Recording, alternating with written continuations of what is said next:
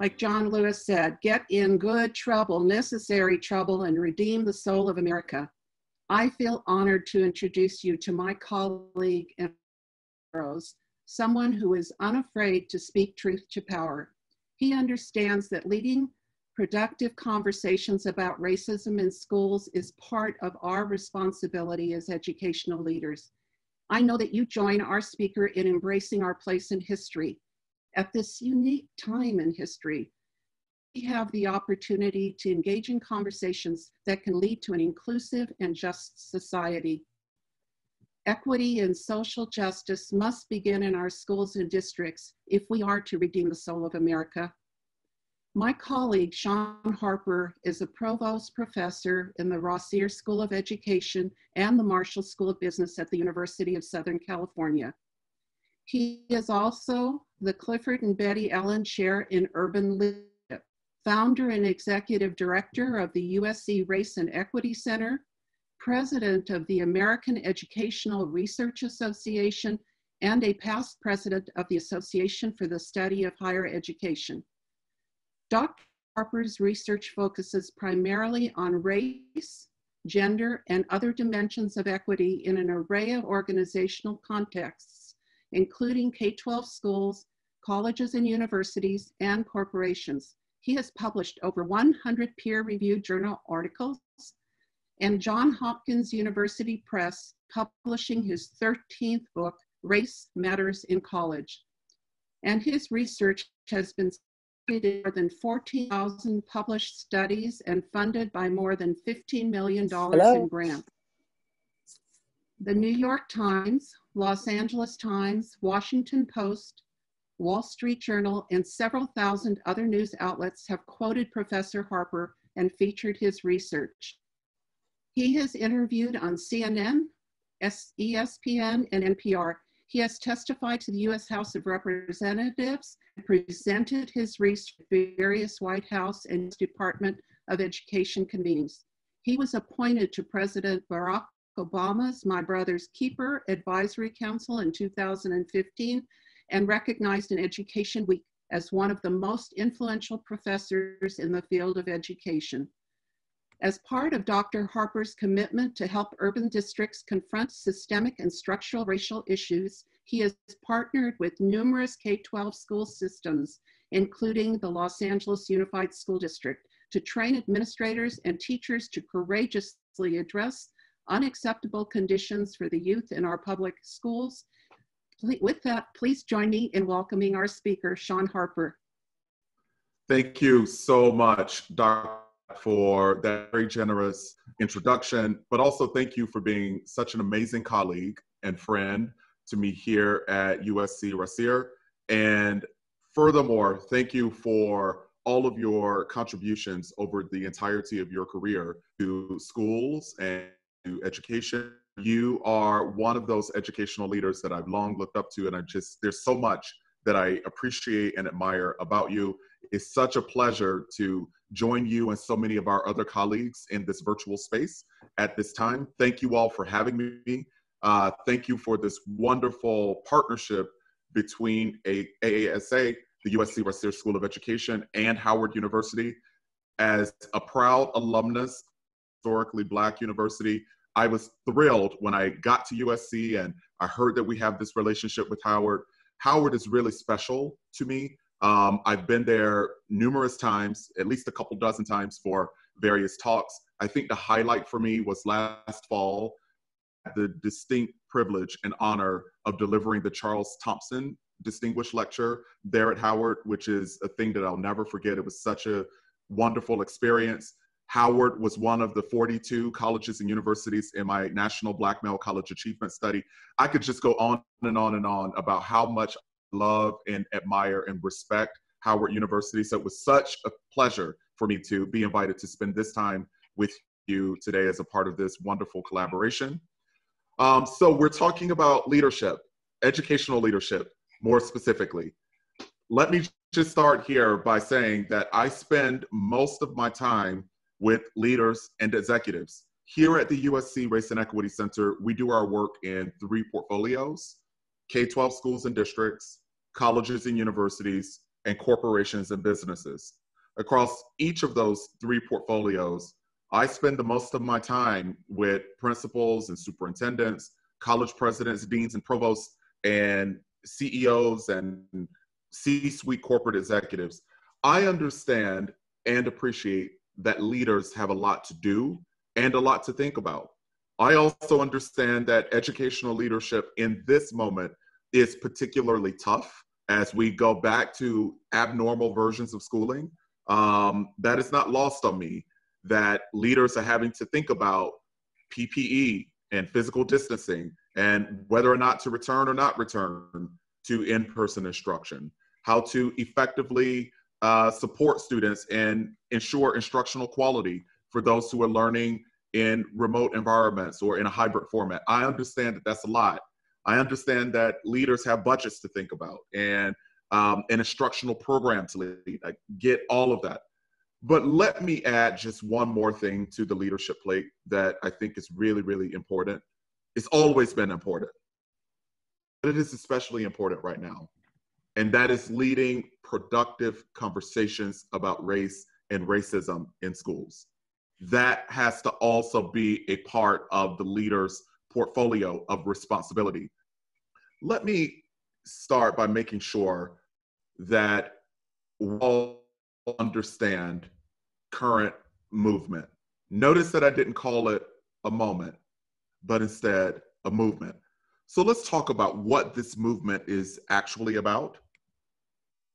It was, in fact, the terrible, gruesome murders of George Floyd, Breonna Taylor, and Ahmaud Arbery that sparked this movement, that compelled millions of people all across the United States and indeed around the globe to take to the streets those first 3 weeks in June. There's still people marching in the streets, even right now, because of these murders. But the movement isn't just about the murders of these 3 Black Americans. Educational leaders have to also understand that this movement is in response to police killings of unarmed Black people without consequence for centuries.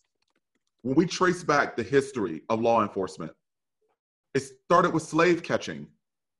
Hired gun owning, gun toting white people, white men who were sent out to hunt and prey Black people who were attempting to escape the brutal institution of slavery. What we're seeing right now is a movement in which the nation is saying we've had enough with the killings of unarmed Black people at the hands of the police.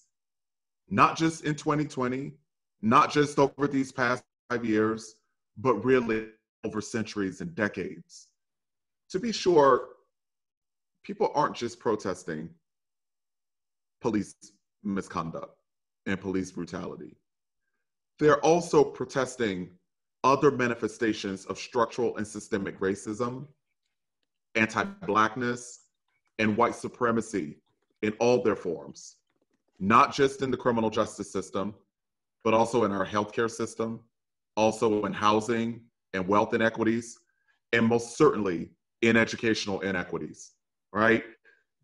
I think what we are hearing the world say is that we have reached a point where people are fed up with seeing Black people and Black students placed at the bottom of just every statistical metric of well-being, progress, performance, and outcomes. That's what people are protesting, not just policing. One last thing. People are taken to the streets in protest of action and on long-standing racial problems and racial inequities, including those inequities that we see year after year after year in our schools. When we look at student achievement data, those inequities, and the lack of leadership on closing racial gaps and gaps between and among students from different racial and ethnic groups. That's also a part of what people are protesting during this movement. Just wanted to make sure that we all understood that it's not just about the murder of George Floyd, not to minimize his murder. It was terrible. It was really just absolutely terrible. But the movement is also about these others. You may have noticed that shortly after George Floyd's murder, many educational leaders in K-12 environments, as well as in higher education, were writing these statements to members of their campus communities to express a range of things from grief to outrage to sympathy, so on and so forth. My colleague, Dorinda Carter Andrews, who herself is an amazing educational leader. She's on the faculty at Michigan State University there in the College of Education. She chairs the teacher education department there. Professor Carter Andrews and I wrote this piece in Education Week in which gave guidance to school leaders across the country who were writing statements about the murder of George Floyd, because so few of them actually knew what to say, how to say it, how to effectively communicate with their teachers, with their students, with parents and family members and community members. So Professor Carter Andrews and I gave guidance. It very quickly became the most read piece in Ed Week of 2020. I think that is a signal to us, right, that leaders need more guidance on these issues, right? Leaders need more educational and professional preparation, not just in moments of crisis like this one, but also in the everyday manifestations of racism and racial inequities. Leaders need help. To be sure, my saying that isn't just about the response that we got to the Ed Week article, but also here at the USC Race and Equity Center, we work with schools and districts all across the country of various sizes, in various geographic regions, and so on. And the truth is, we hear time and time and time again from teachers that they didn't learn enough about race and racism in their teacher preparation programs. We hear from principals that their principal certification program curriculum were largely raceless. We hear from superintendents that their EDD programs did not include enough opportunity for them to amass a set of problem-solving skills to lead districts on tough, complex racial problems. Look, I understand that we all come to this work of educational leadership with the right values. We want to do the right thing by children and their families. We want to lead schools and districts with skill and with effectiveness. The thing is, we're going nowhere fast in our pursuit of racial equity, in our pursuit of diversity and inclusion and fairness. Can't talk about race. We can't solve racial problems in our schools and districts if we can't talk about race. And it's on the educational leader to lead those conversations, to lead those professional learning experiences for students and for teachers and staff. Let me spend a moment now talking about how we typically engage conversations about race in schools. We don't. We typically avoid conversations about race. In fact, my research has made painstakingly clear as I've traveled the country doing interviews and observations of teachers and school leaders that people, educators, have learned how to talk around race, but not talk about race. If you haven't read it, you might check out Micah Pollock's book, Color Mute. Professor Pollock spent more than a year in a school district, and she was observing how teachers and school leaders were making sense of racial inequities that they were seeing in student achievement data and in other forms and other sources. And what Professor Pollock found, and what has been repeatedly confirmed in my research, is that educators don't talk about this stuff, they talk around it. There are these code words that we use to talk about particular racial groups without naming them. We most certainly do not talk about racial problems and the realities of race in our schools. In the rare instances where we do talk about these things, let's say a colleague says something that was racially offensive. Typically what we do in educational settings is that we'll go to a different colleague and say, did you hear what that teacher said, or what the vice principal said, the assistant principal said? It sounded a little offensive, perhaps even racist. We may even go to a small group of colleagues to process and at times even gossip about these issues. But very rarely do we go to the person who actually said or did the racist thing or the racially offensive thing.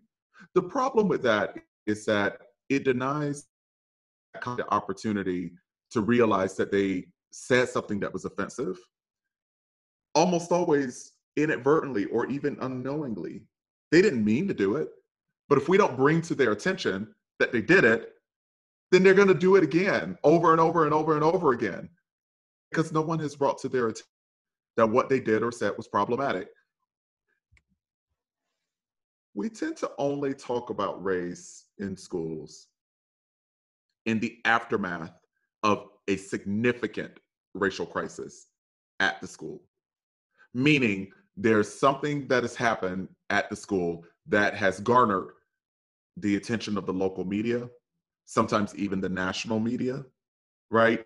And at that point, we have no choice but to call a town hall meeting in the gymnasium or the cafeteria, bring everybody together and make a decision.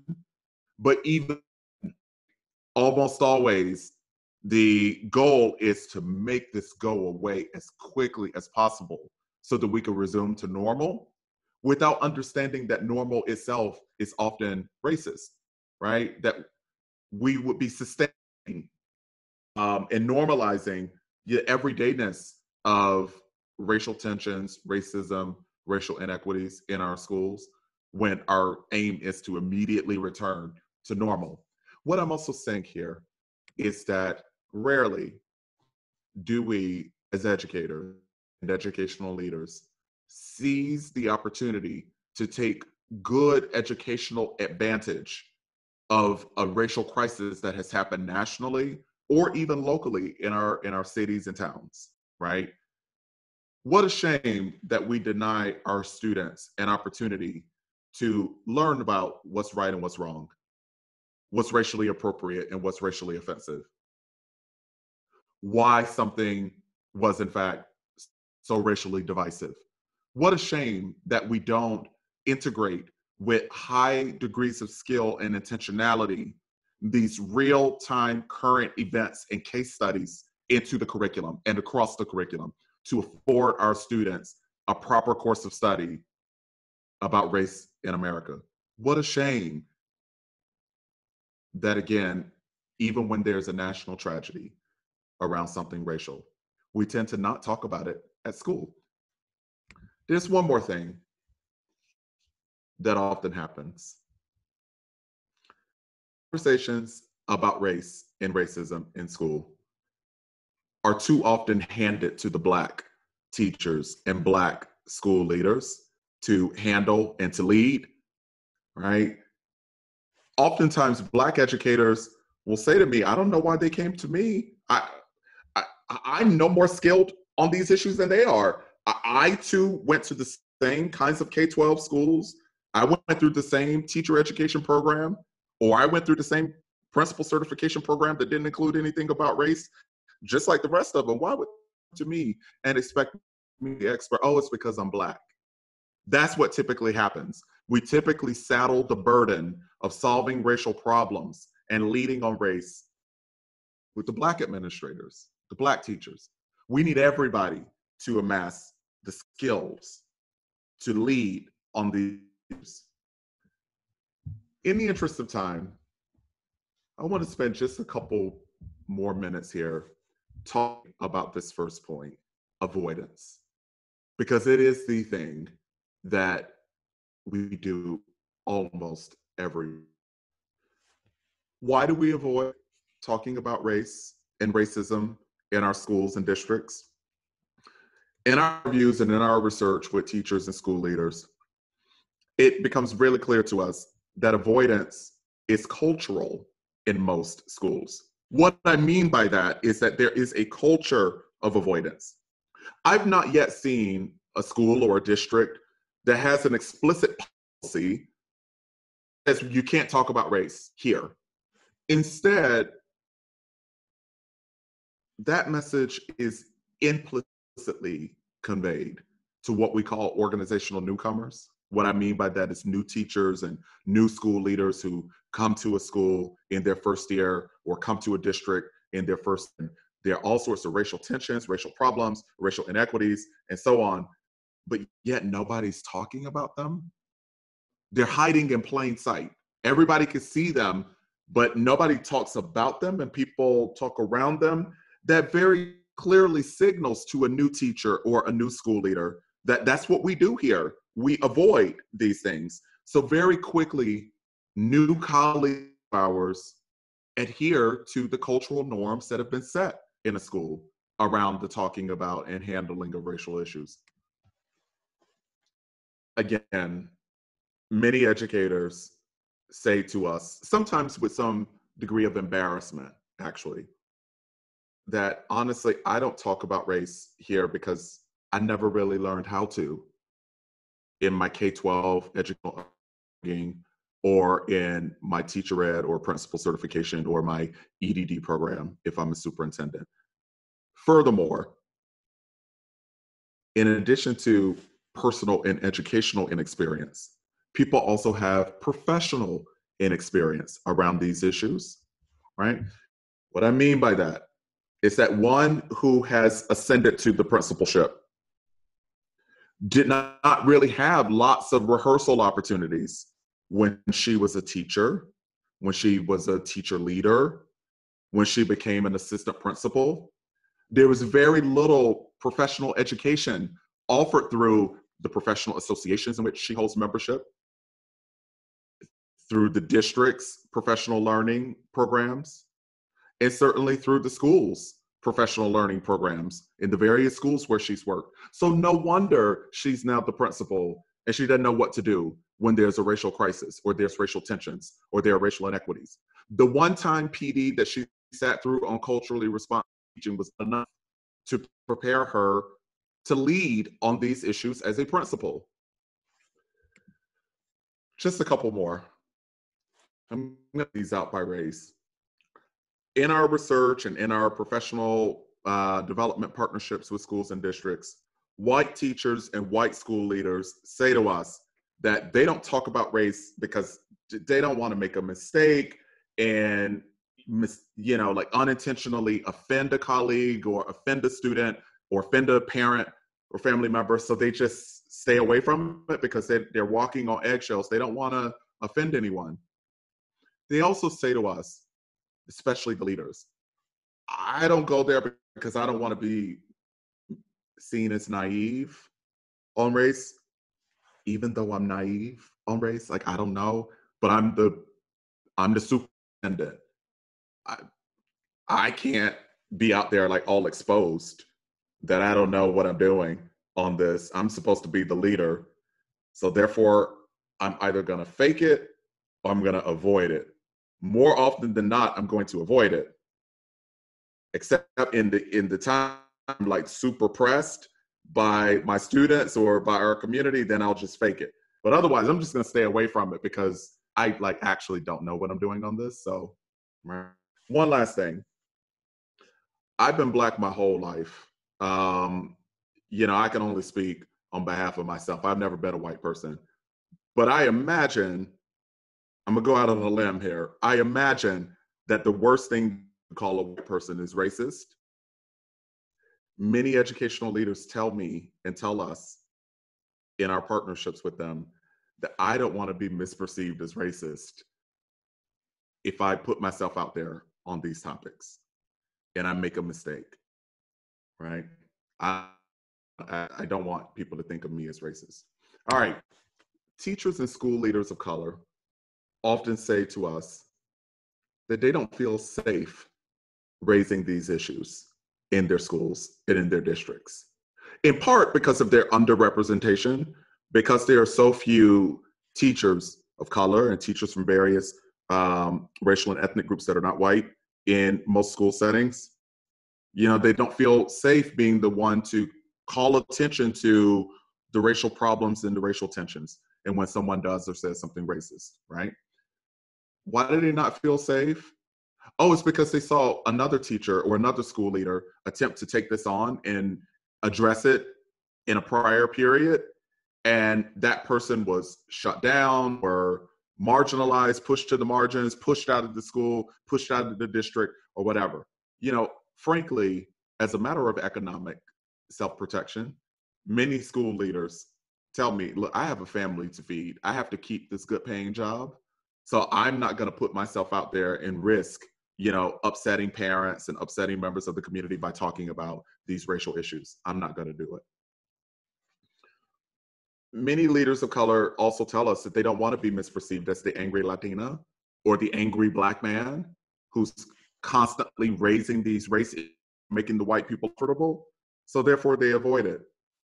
Lastly, I told you 2 slides ago that in the rare chances, in the rare instances where we do talk about race in schools, almost always the burden is placed on Black people to lead those conversations.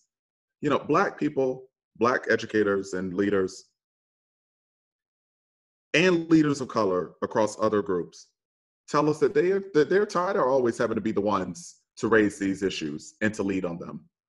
Like, why does it always have to be me? Like, no, I'm going to sit this one out. This, they tell us, right? That's why I avoid talking about race. Yeah, because I did it last time, so it has to be on somebody else this time. You know, there's language for this. Racial battle fatigue is the term. It is the literal exhaustion that ensues Black professionals across industries when they have to time and time and time and time again fight to get the school, in this instance, in this context, fight to get the school to be more culturally responsive, fight to get the school to stop stereotyping families of color and communities of color, having to fight to get more teachers of color hired, having to fight to get the district to invest in the leadership ascension and professional acceleration of the career of other people of color. After a while, all fighting, people get, educators and leaders get tired and therefore just sort of opt out. One last thing to explain avoidance. Most educators and educational leaders are simply afraid, they tell us, that conversations about race are going to be explosive and divisive. For those 2 reasons, they avoid talking about those things in their schools. The fact that they're going to be explosive and divisive. Let me now, in our remaining time together, share with you some ways to engage these topics productively so that they are not explosive and divisive. You know, I have been a professional educator now for 22 years. The USC Race and Equity Center is just about a decade old.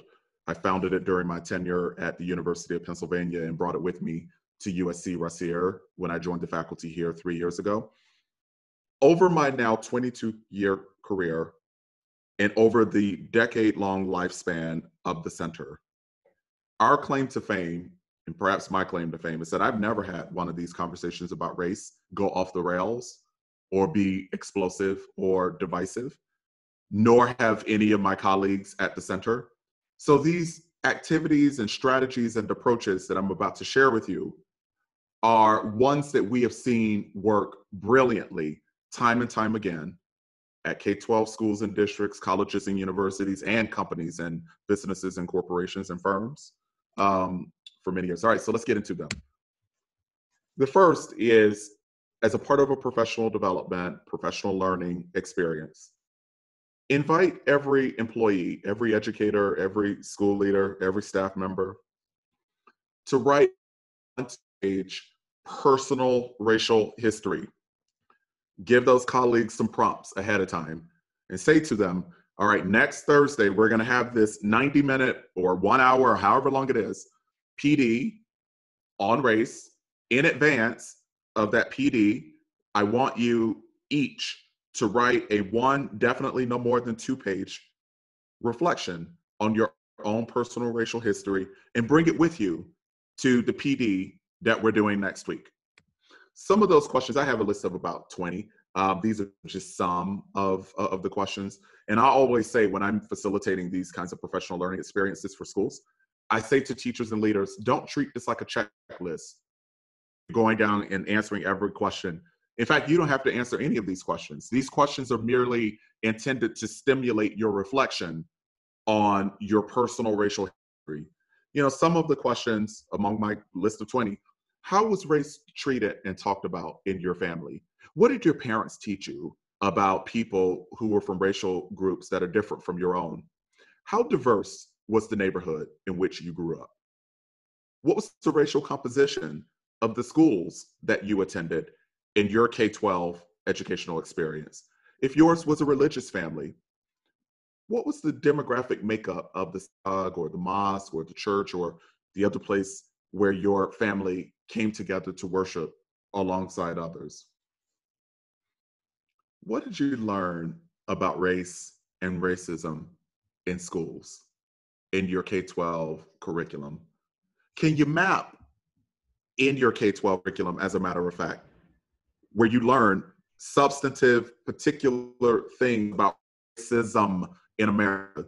Not that one time that there was the one page in the history textbook about George Washington Carver, then there was the one paragraph in the textbook about Martin Luther King and Rosa Parks. I'm not talking about those 3 pages in history textbooks. I'm talking about where in the K-12 educational curriculum did you learn about systemic and structural racism, right? And about the ways in which Latinx communities and Asian American and Pacific Islander communities and Black communities and Indigenous communities are persistently and chronically disadvantaged in America. Where'd you learn that? Reflect on it. What did you learn about Black men from watching the news when you were growing up? How were Black men portrayed in the local news in the place where you grew up? Where and how did you unlearn racism and implicit bias? You all were with dear friend and fraternity brother, Bryant Marks, who is one of the nation's leading experts on implicit bias. I've seen Dr. Marks's presentations on implicit bias and they are excellent. I am sure that Dr. Marks convinced you that we all have implicit bias. And he is absolutely right about that. We all have it, right? Well, given that, where did we unlearn that bias that we were taught when we were children, that we bring to school and that we bring to district offices with us every day? Where did we unlearn that? So these are just some of the questions, right? People write their 2-page, you know, it's interesting. Every time we give people a range, 1 to 2 pages, every 2 pages. Sometimes people discard the instructions and they come with like 10 pages. Like we told you, just come with 2. Okay, so they come to the session. Everybody's done the exercise of writing. We put people into pairs and we give them about 15 to 20 minutes to engage in pair shares. So talk with another colleague for 20 minutes about what you all discovered about yourselves as you wrote your personal racial histories. Every single time when we get to the 20-minute mark, people are like, okay, could we have just 5 more minutes or 10 more minutes? Like, we're totally into it, right? I always foolishly give people more time, and then we end up running out of time, running short on time. All right, so what ends up happening is that the people talking in their pair shares, then we bring them back together, and the facilitator, the person leading it, I think that person should be you, right? That's the whole purpose, by the way, of these strategies that I'm sharing with you. I want you to actually employ these strategies as you take on and engage in leadership work. So the facilitator comes back and asks people, does anybody want to share some insights from your pair share? Always. You don't have to beg for volunteers. People are ready. They share quite generously and sometimes quite embarrassingly. Like people will say, I'm embarrassed to tell all of my kids here in my school that my daddy was a racist. And here's what he said about Mexican people. And, I just presumed that I'm not like my daddy and that I don't have these views about Mexican Americans. But actually, this exercise helped me realize that that might be an assumption. I can't really tell you where those messages that my daddy taught me and my siblings, where I unlearned those things and confronted them and so on, right? It ends up being a really productive conversation. It ends up being a way for educators to comfortably enter into sometimes a first time ever conversation. That's another thing, by the way, that happens with this exercise. So many professionals, including principals in their 50s, say, I'm 52. This is the first time in 52 years. I'm not 52, I'm 45. I'm 52. This is the first time in 52 years that I've ever asked myself these questions or that I was ever expected to ask myself these questions and reflect on them. So because it makes it personal, it totally jumpstarts the appetite, if you will, of educators and other colleagues in the school to engage further in these issues, right? Like they want to continue learning about themselves and learning about other racial topics. It's an activity that works really well. Here's another one. We are currently in my living room, in my home.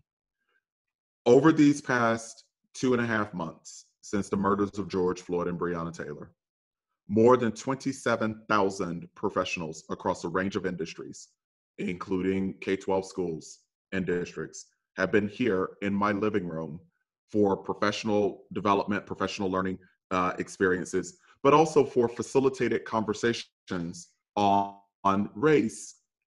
We've been doing these most especially in our corporate portfolio, where we'll bring together all of the employees of a company here on Zoom. And I would start with them the way that I started with you. Just make sure that we all understand that the movement is about these 4 things, not just about the murders of George Floyd and Breonna Taylor. We start there. Then we move into talking about policing and people's racialized encounters with policing. I start by telling a story of an encounter that I had with police officers in 2007 that was just absolutely unacceptable and just flat out racist. It was terrible, right? I'll spare you the details in the interest of time. So I told that story to get us started, and then I invite others to share. I'm telling you, within a split second of me finishing and inviting the others, there are at least 10 hands raised here in Zoom, people ready to share. So what ends up happening, so this whole exercise that I'm suggesting to you is that you facilitate opportunities for reflections on firsthand encounters with racism outside of school. So, I open this up and people start telling these stories about what things that have happened to them in their interactions with the police. Then eventually, after about 30 minutes, I move it into a larger conversation about, all right, let's move beyond policing and let's talk about your firsthand encounters with interpersonal racism, your firsthand encounters. Could I have one volunteer to help your colleagues understand what structural and systemic racism are and how it plays out in the lives of people of color? People jump in with examples. What ends up happening almost always, and it happens both in the in-person version of this and on Zoom, I could see across the Zoom squares, literally people are weeping. They're in tears as they're hearing their colleagues share these horrifying stories that they've had. It makes it more of a empathetic introduction or engagement with these issues. You see, because it's not that it's a man in Minneapolis I never met or a woman in Louisville, Kentucky a Black woman who was murdered by the police. I feel for her and her family, and I feel for George Floyd and his family, but I don't know them. So I'm kind of like from a distance, right? Like, you know, maybe not as emotional for some folks. But to hear that some version of this has happened to a teacher whose classroom is right next to mine, or to our assistant principal, who is such a lovely person, an amazing person, to hear that these things are happening to people that I know in our community, that makes it more real for educators and educational leaders. It makes it more local, more personal for them. And again, like the personal racial history exercise, it compels them to want to like keep going. Like, let's keep talking about these things now that we know that these are real issues, right? That happen here too, not just in some faraway place, but they happen here too. It makes people want to keep engaging. So this is again, when we're all safely back at school, you can facilitate this in person with teachers and school leaders in an in-person PD, but you can also do it here on Zoom. Inviting seemingly taboo questions about race and racism in the school is another activity that you can employ, one that we've employed with tremendous success over the years. In the pre-pandemic version of this, I would go to a school or a district, I'd walk in the room, and I'd give everybody a blank note card and 3 instructions. Write legibly, don't write your name anywhere on the note card, and I want you to write one question that you've long had, something pertaining to race here in your school. Either some sort of racial inequity or racial tensions or racial problem or something racial, a question that you've long had, but you've not asked it out loud because there is a culture of silence around talking about race here, or because you just didn't feel comfortable like asking this question out loud for whatever reason. I give people a couple minutes, they write the question. Hardly ever do I get any blank note cards back. Like, really, I mean, like, I could probably count on one hand the number of times that I've gotten blank note cards back. I collect the cards, I shuffle them, and I pick 5 or 6 or 7 volunteers to come and pull a card, read the question that's on the card, and then we engage in a conversation about that question. There are 3 things about this exercise that works really well. The first is that the person reading the card doesn't have to take any ownership in what's being read. There's a slight chance, very slight, the larger the group, the slighter the chance that the question being read is the person's question. It's more likely that it's somebody else's, but in either case, the person doesn't have to take any ownership. That's first. Second, the second advantage is that it helps people understand that these questions were not crowdsourced from some external entity. They were not tweeted to us. These questions came from people in this room, in this school. People have been walking around this school with all these questions about race, sometimes for years and years, that they've been afraid to ask. Okay, we clearly had some racial problems here, or we clearly have an opportunity here to reculture the school so that people are not afraid, educators and leaders are not afraid to engage in these questions. Okay, the third advantage. Those questions that people have been walking around with that they were so scared to death to ask, as they're being read out loud, it's kind of entertaining for me. I actually prefer the in-person version of this as opposed to the Zoom version. I'll tell you about the Zoom version in a moment. But in the in-person version, I'm telling you, like when the first person gets ready to read the question aloud, like you could see like teachers and leaders like you know, grab their seats, like sort of bracing themselves for, oh God, like here we go. Here comes the question that's gonna like totally destroy the culture of the school. And the person reads it and they're like, oh, okay, that one wasn't so bad. Then the next person goes and they're like, okay, this is gonna be the one. No. What ends up happening is that people realize after they hear these 5 or 6 or 7 questions that these are things that we ought to be talking about, but they're not divisive, explosive, polarizing kinds of things. I'll give just one like real example from yesterday. Well, first, let me tell you how to do this in a remote format. So realizing that you're not meeting right now, most of you, and you're like not convening all your teachers and school leaders in a cafeteria or a media center and passing out note cards and stuff, and you're instead doing PD online. If you go to bit.ly/race question, bit.ly/race question, no www, no HTTP in front of it, just bit.ly/race question, you'll see an example of an anonymous survey form. It's just a 1-question survey that invites people to, write one question that they've long had, right, about something racial in the school or in the company or wherever. You have my full permission to replicate that 1-item survey, but plagiarize it. You could use it word for word. You have my full permission. But it's a way to crowdsource from your teachers and school leaders in your school in an anonymous fashion. Assure them that we're not tracking IP addresses on this form. It's anonymous. So yesterday I did one of these with the company, an advertising agency. And, like we stopped the session. We don't have time to do that today. We only got 14 minutes. I got to hurry. But, people went to the form. They were filling it out. The responses were pouring in real time.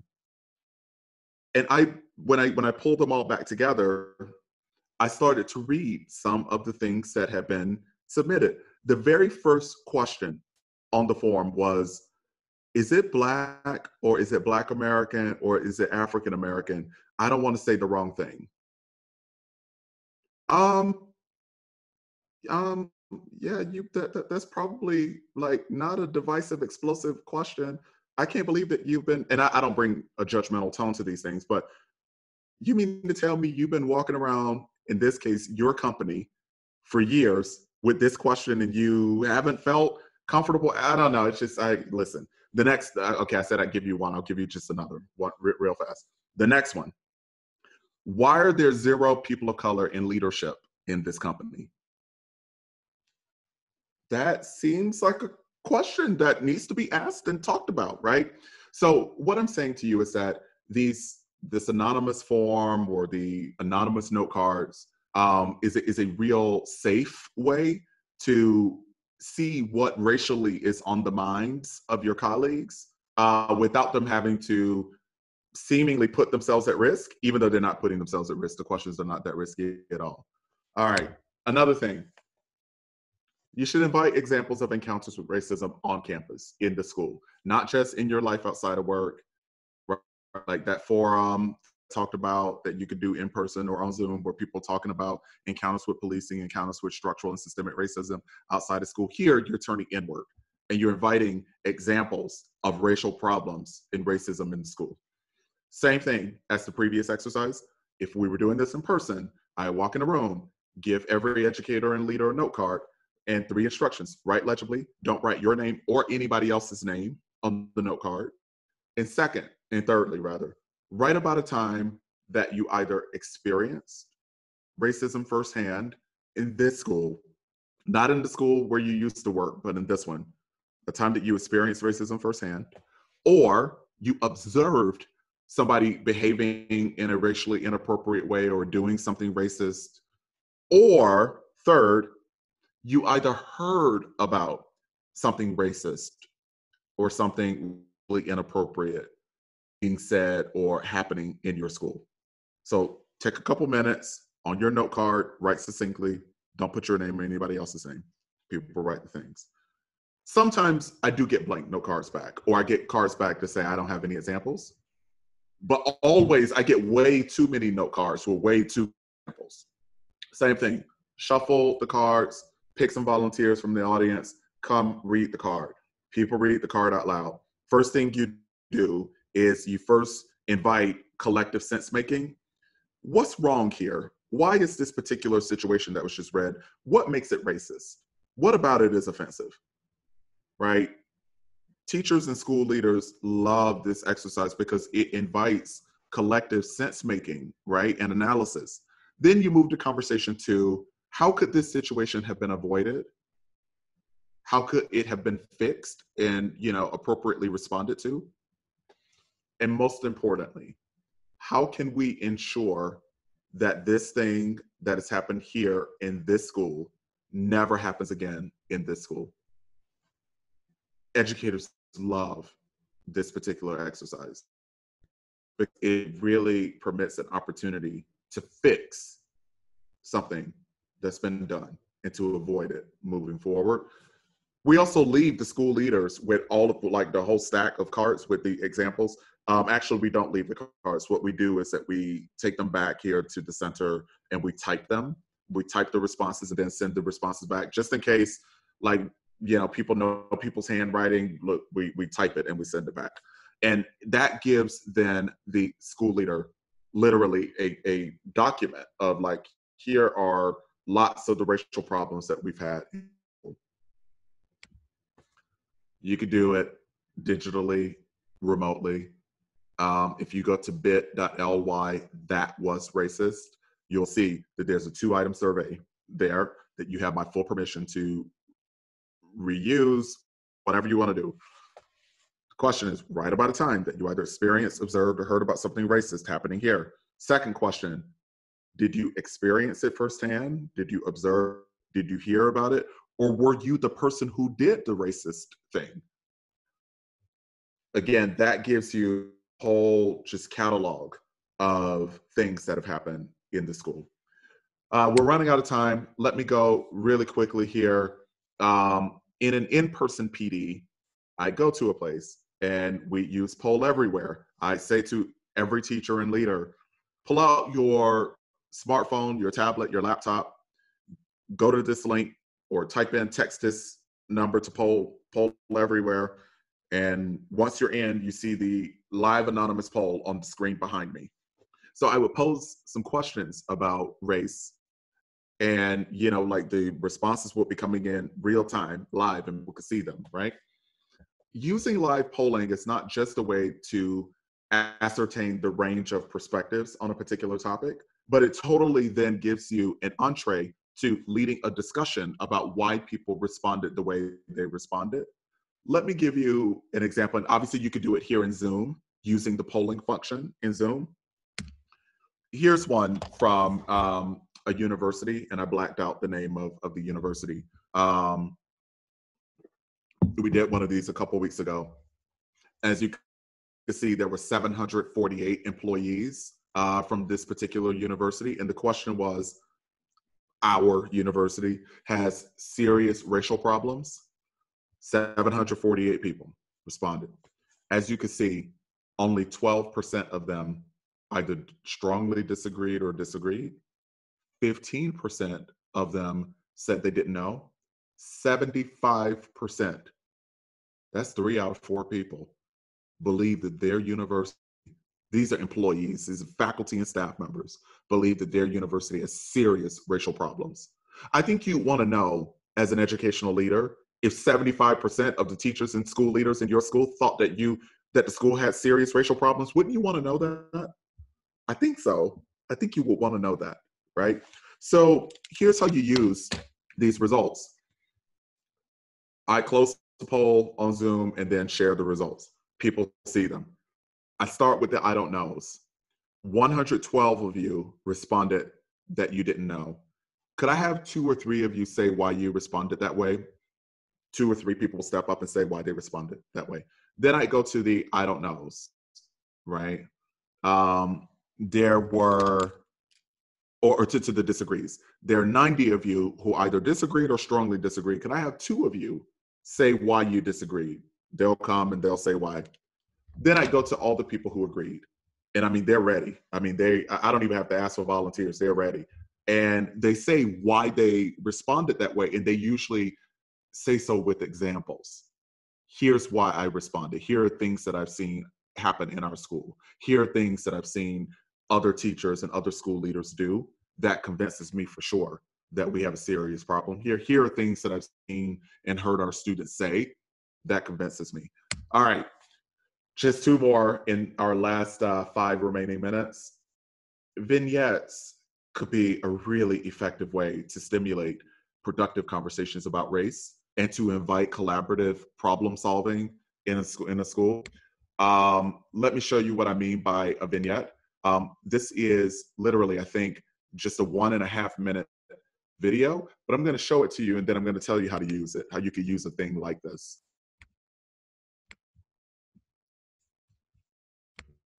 New at 6, the Melville School District was responding to back following a, quote, culturally insensitive assignment that was handed out to 5th graders. In just the last half hour, we have confirmed that teacher responsible has been placed on administrative leave.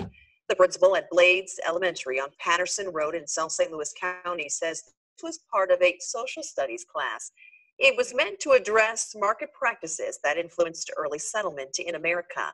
One of the 12 questions reads as follows. You own a plantation or farm and therefore need more workers. You begin to get involved in the slave trade industry and have slaves work on your farm. Your product to trade is slaves. Set your price for a slave. These could be worth a lot. You may trade for any items you would like. Well, the 11 other questions asked about pricing grain, apples, milk, fish, as well as other products. Principal Jeremy Booker sent out a statement saying the assignment was culturally insensitive. Okay, so that video was a 1.5 minutes. I have seen it sustain a 2-hour professional development experience, like easily. Like we could have kept going, but 2 hours. You start by the same thing that I said with the note card exercise about the racial problems in the school. You start by, after watching the video, asking everybody in the room, you know, what's wrong here? What about this is racist?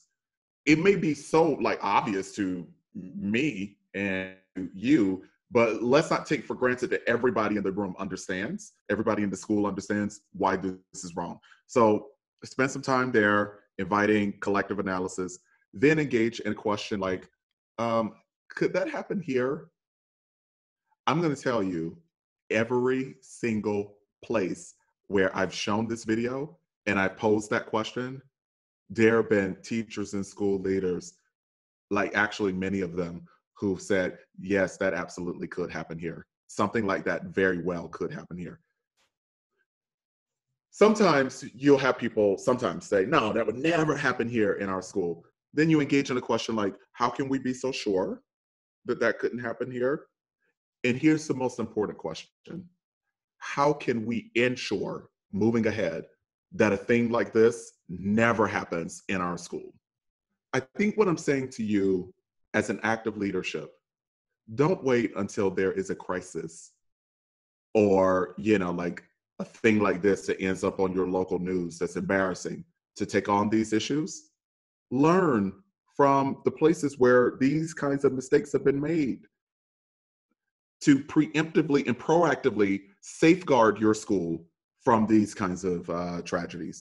All right, we're almost at time here. I think you ought to formally assess the school's racial climate. Notice that I highlighted here racial climate. So many districts around the country, including here in Los Angeles, the Los Angeles Unified School District has a school climate survey. School climate surveys are fine, but they don't tell us enough about race and racial tensions and people's racialized experiences.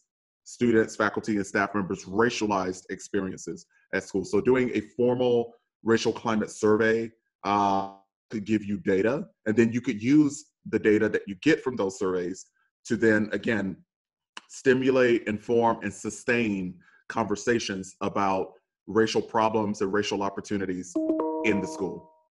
I want to be respectful of your schedule. We're at time. Let me conclude here by saying that I want you as leaders to completely disrupt the culture of avoidance in schools around conversations about race and racism. I want you to move schools and districts from avoidance to making race salient. If for no other reason it has to be about outcomes. We care about outcomes, don't we? I think so. What you see here is an article by Lee, who is a law professor, a legal scholar. Professor Lee wrote this law review article about the murder of Trayvon Martin, and more specifically, the outcome of the George Zimmerman trial, Trayvon Martin's murderer. Cynthia Lee makes clear in this piece that the judge in this case explicitly instructed the jury in deliberations to not think about or talk about race in any form, or racism or racial profiling. The judge explicitly said to the jury, you cannot talk about race when you go into that jury room to make your legal determination. Well, no wonder they came back with the outcome they came back with. That same thing happens in schools. Year after year after year, we invest so much money and so much time and so on into trying to figure out how to close the so-called achievement gap, how to close racial gaps in student outcomes. But when we go into the room or into our task forces or our teacher meetings or district meetings to try to figure out how to close those gaps between racial and ethnic groups, and we don't talk about race, not because we have been explicitly instructed not to, but because we implicitly have determined that that's not what we do here in this school and in this district, we're going to come back with an outcome that sustains racial inequities in our schools and districts. I don't think you want that as leaders. Hey, thank you for having me. I really appreciated this opportunity to talk with you. I hope that you found these activities and approaches and strategies useful. Again, I've seen them work with such effectiveness over all the years that I've employed them. I wish you well as you attempt to lead productive conversations about race at school. Professor Ott, I will turn it back over to you at this time. Thank you, Shaun, for showing us how to get into good trouble, necessary trouble, to redeem the soul of America.